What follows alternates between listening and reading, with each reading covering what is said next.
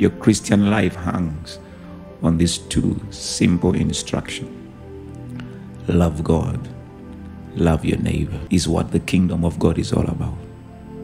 You ask yourself, wherever you are, why you do what you do. Is it love? If it is not love, I can tell you, it will have no reward.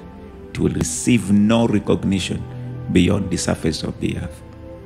The only thing that you do on earth, being motivated by love, is what heaven will recognize, and that's what will earn you rewards after this life. I want to encourage you, check yourself, cry to the Lord.